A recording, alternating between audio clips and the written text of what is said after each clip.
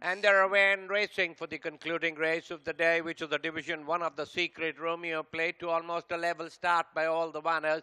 And as the field settles down, it's ADAMAS gets a flyer from Sussing in second. In third is Magnanimous. On the outside is Zip Along, length and a half away is Flying Halo. Towards the inside is Fantastic Flair with 1,000 to go. On the outside, Renaissance. Then we got Untitled. After that is Blaze Carson. Comaneci is last of all.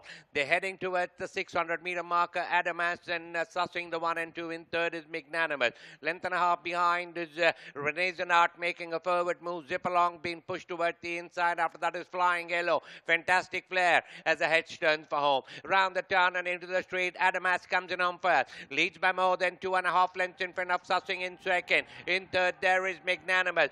Zip Along is on the far side, but ADAMAS has broken away into a 5-length lead over Sussing. Then we got Zip Along. After that is Flying Yellow, Magnanimous. They all seem to be going nowhere.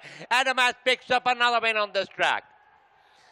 ADAMAS been eased up as well, clear of a flying, it's Zip Along, Flying Halo, Fantastic Flair, Sussing. Then we got Magnanimous, Renaissance, then we got Untitled, Blaze Carson.